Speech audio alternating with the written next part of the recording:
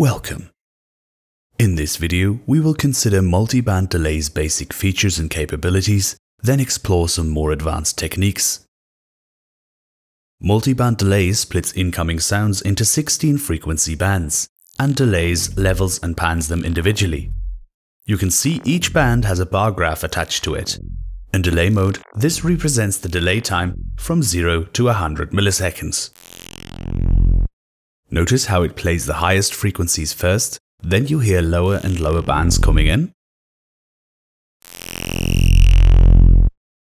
This is what it sounds like when the band delays are so long you can hear the bands as individual signals.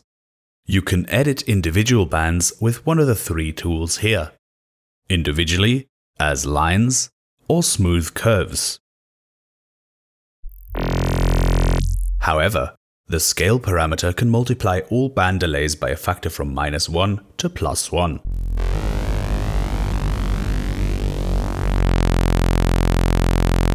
In the middle, delays are multiplied by 0, meaning no delay. The reason this doesn't sound exactly like the input signal is that the band splits introduce a slight phase shift. You can exaggerate this effect by changing the band type to steep here. Let me turn the mix to 50% so it's obvious we aren't getting the same thing. Or you can eliminate phase shift entirely by choosing linear phase. These modes have quite a strong effect on the character of the sound, so experiment with what sounds best for your needs. Each delay has a feedback path, with a global amount of feedback accessible here.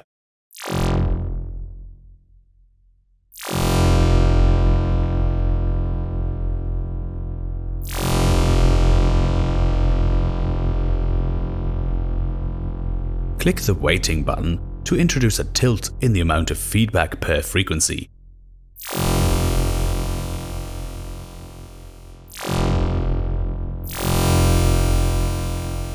Higher frequencies will have more feedback with this option on, as they decay quicker naturally. This is very noticeable with short delay times and very high feedback values. Indeed, short delays and high feedback values is where multiband delay can really shine as a sound design tool. To keep the feedback from overpowering your mix at high values, there are three feedback limiting options to choose from here. Compression, which uses a limiter-style compressor to keep the feedback signal under 0 decibels. Saturation, which will soft clip the feedback before it reaches 0 decibels. And clipping, which will hard clip the feedback at 0 decibels. Additionally, you can high pass the feedback signal to remove some energy from the low end, brightening the overall feedback sound.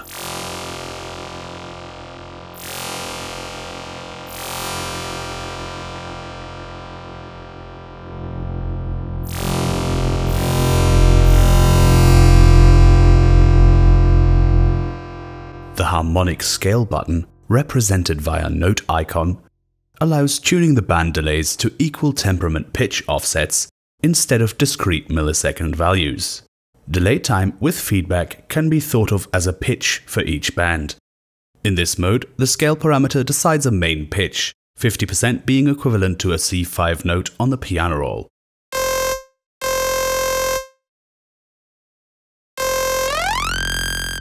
When moving the scale parameter in this mode, you will see it snaps to full semitone steps. So will the band delay parameters. This can be exploited to create fully fledged resonator sounds and even basic car plus strong physical modeling, as we will show later.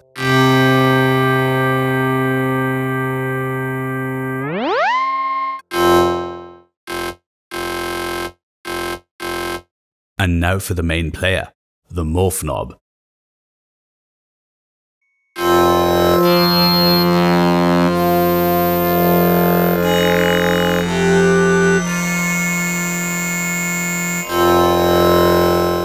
As used in EQO, there are 8 banks that can hold different settings for delay, volume and panning. The Morph Knob allows smooth interpolation between these settings and is automatable.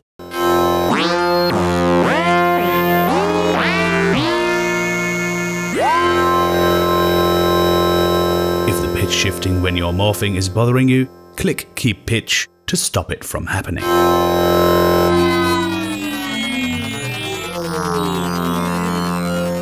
Every time you've reached a new bank of settings, one of these little lines around the Morph Knob will light up or turn off to let you know you are now morphing between a new pair of banks.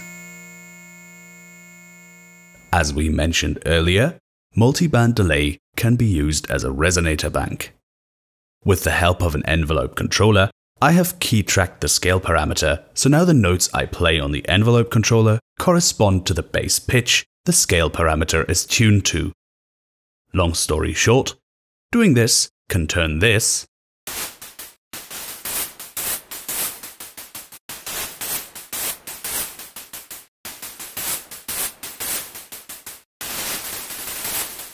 into this.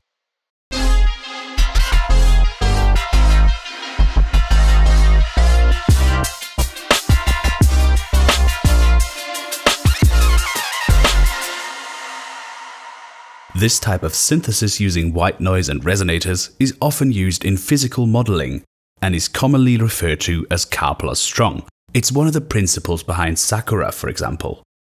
Also, don't worry, you won't have to do this tracking yourself. We'll provide the envelope controller patch in the video info and pinned comment along with the demo projects. If you make electronic music of any kind, you have probably been introduced to the concept of phase dispersion somehow. Maybe a third-party plugin turned you onto it, maybe you just happened to listen to any psytrance song ever. Essentially, it is an effect created by delaying the low frequencies in relation to the high frequencies with the use of all-pass filters. We have two examples in patch here, both are based on Love Filter. All-pass is moderate and Disperser is extreme phase dispersion. When you're using the 0.1 multiplier for the scale knob and have the band set to steep and a delay curve like this, you can get pretty close to that sound.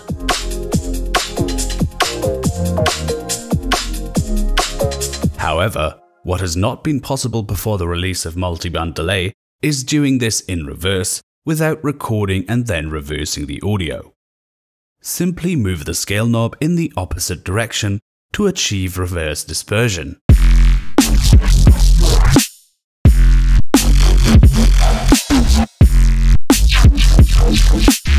Stack multiple instances to intensify the effects.